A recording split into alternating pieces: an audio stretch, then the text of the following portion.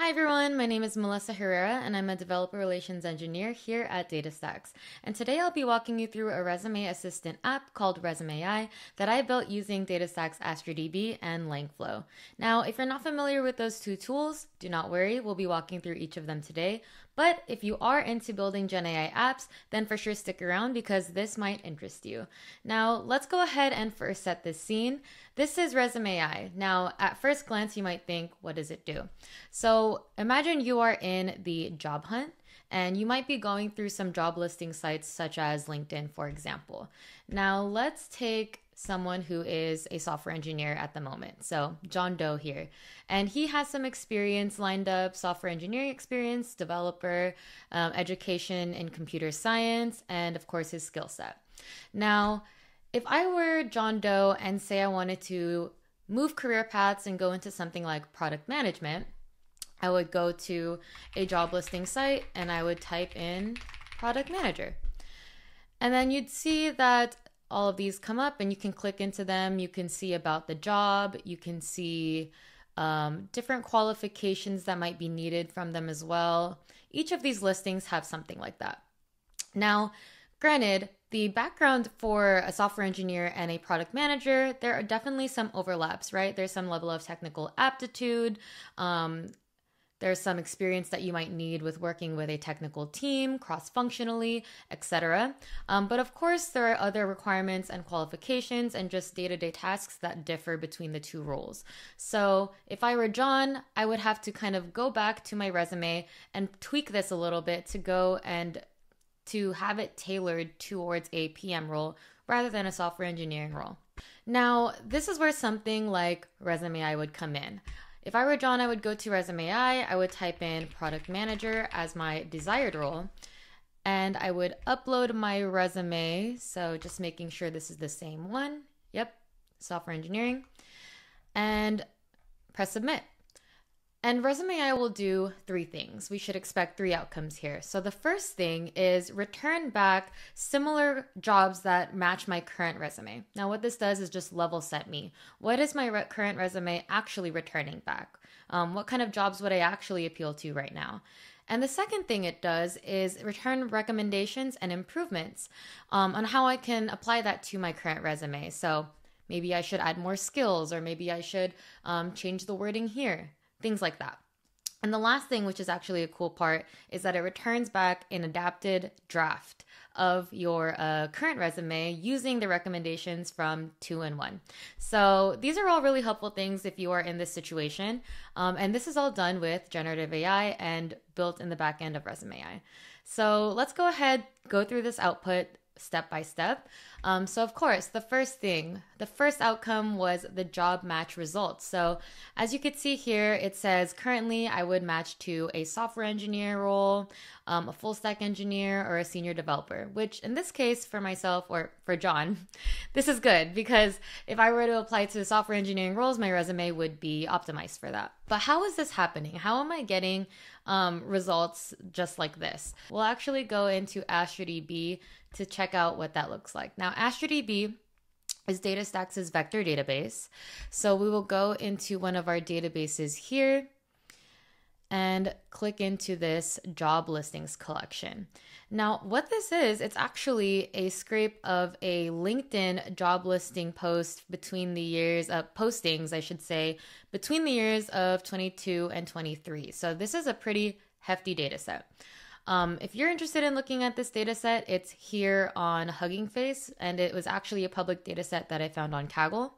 But we loaded it here into Astra DB. So you should see there are job titles here and content, which is essentially the description that we saw in the LinkedIn listings here. So very similar to what you'd see here is basically chopped down and put into a more structured looking output. Structured looking data set, I should say. So you might notice here that the job titles are not in a particular order. So we have senior software engineer, and we have nurse, and then we have delivery driver, and then we have attorney. So out of order. If I go here to the vector hybrid search and type in product manager, then I should expect that there are job titles here that would come up similar to product manager. So let's see if that happens. And just as we expected, we have some job titles with product manager come up. So technical product manager, program project manager, you get the idea. And now let's try that with software engineer. So we should assume that software engineering roles would also come up here as similar, top similar responses. And it does, right? But what if we do the opposite, where we describe ourselves as you would in a resume? So I can put something similar to John Doe's resume, junior software developer at Innovate Tech, Python programming language experience, BS in computer science. Now let's see and observe the output for this. And as you notice, there's actually similar responses that come up as well, and a little bit more tailored, I would say. So we have software engineer, we have now C++ developer with Python. We also have backend Java developer. So not just software engineer down the line.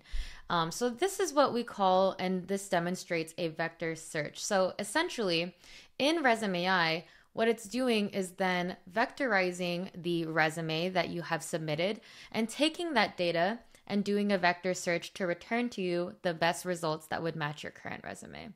So that's outcome 1. Outcome 2 is how to improve your resume. So giving suggestions here.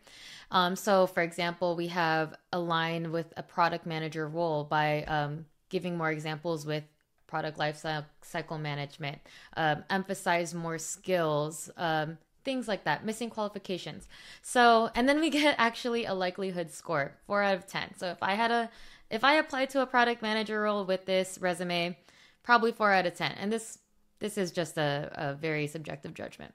And then we'll actually hop over as well to outcome number 3. And we see the adapted resume as well. So if I actually bring over, if I bring over John Doe's resume from earlier, I can now compare the two next to each other and see that it actually went in and changed some things based on the recommendations that it gave. So in the beginning, we see it added another layer here to our experience. So led a team of 5 developers in a project. So something more along the lines of a PM's role. And then if we actually scroll down to skills, it added product manager as a skill.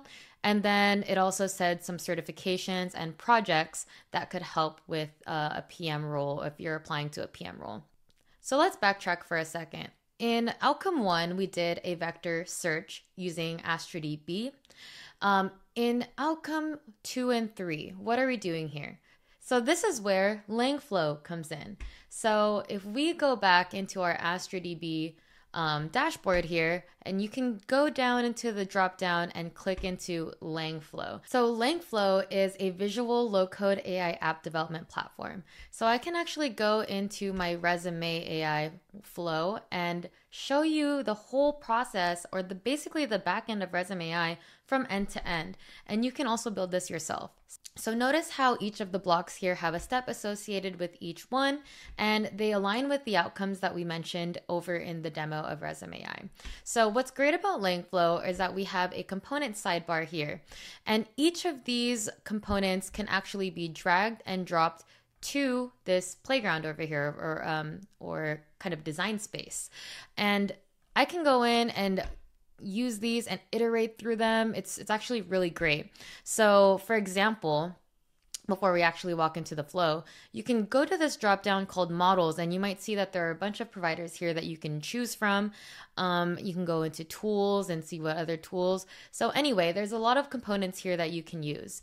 But let's actually go in and talk about what those components do. So I'm going to go ahead and zoom in to step 1.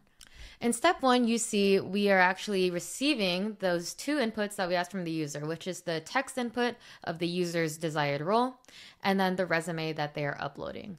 And from there, we are parsing the resume data, as I mentioned earlier, and we are putting that into OpenAI just to get back a markdown version of it.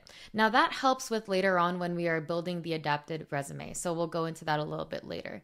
But let me highlight step 4 here: vector similarity search against the resume data and the job listings collection in Astra DB.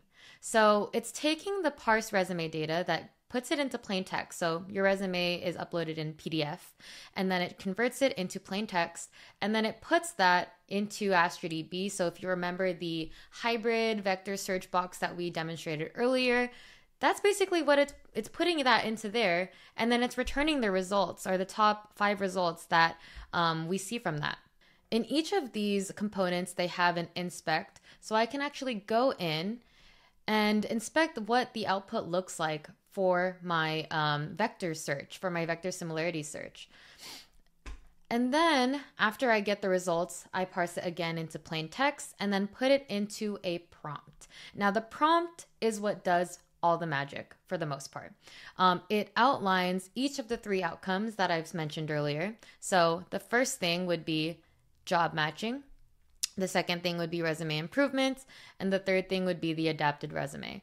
So what I'm doing here in this prompt is I'm telling the LLM, or the language model, the large language model, what I want it to do, and I'm trying to do it in the most clear and concise way. So I give it 3 variables that are important to the prompt to getting the right data that it needs to actually build the response, such as the resume of the person that is using the app, the job matches that we got back from our vector search using Astra DB, and the desired role. And I take all of the data and all of the information from those 3 things, and I use the LLM to kind of build the recommendation piece, as well as change the features of the markdown version of the resume, and then return the adapted version at the end. And the output of this gets populated, if you can inspect here. So now we have the resume markdown version populated. We now have the job matches inserted here, so you get the idea. And all of that is sent to OpenAI as a prompt, and then we get an output. So it looks pretty simple, right? And it honestly really is. Each of these components represent an actual functional piece of the GenAI backend. So what you see here is not just a visual or design kind of tool. These actually function and work. And you can do so by going into the playground. And I'm going to clear this session here just so we have a clear space. And I'm going to give my same example, right? Product manager. And let me click out here for 1 second just to show you that here is where I put in my resume. So there's a resume upload, or there's a file upload component that I can bring in, and then I can actually put in the text, but in this case we can test it in the playground. And again, I will put in product manager and then press send. So what we should expect here is the same exact output that we saw in ResumAI, but here in the playground. And what that just shows is how we were able to do this with the components that we saw in a very low code, easy to understand, drag and drop, more visually words that are explaining this way. So let's go ahead and see the results for this. And what's really cool about Langflow, again, is that you can easily iterate very quickly between each of the components, which is great about the drag and drop features. Awesome. So this is the output, right? We have the job matching results, again, similar to what we saw earlier. We have our resume improvement suggestions, our likelihood score, and the adapted resume. So all of this is in the back end of ResumAI that we just saw earlier. And I did host ResumAI on Streamlit. So if you want to see more of how this was connected using Streamlit components to display the text box and the upload feature, then you can go ahead and navigate to my ResumAI GitHub. But furthermore, you can actually export this as a API. And not only just an API, you can actually just export this as a JSON blob and then use it in your Python code. So just to wrap up here, we built ResumAI using GenAI tools like Astra DB and Langflow, and you can check this out too. Go to my ResumAI GitHub and test it out yourself, or go to the Streamlit app and test it out yourself. But we are really excited to see what else you can build, and I hope you walk away from this video understanding GenAI just a little bit more. Thank you so much for watching, and we'll catch you in the next one. Bye!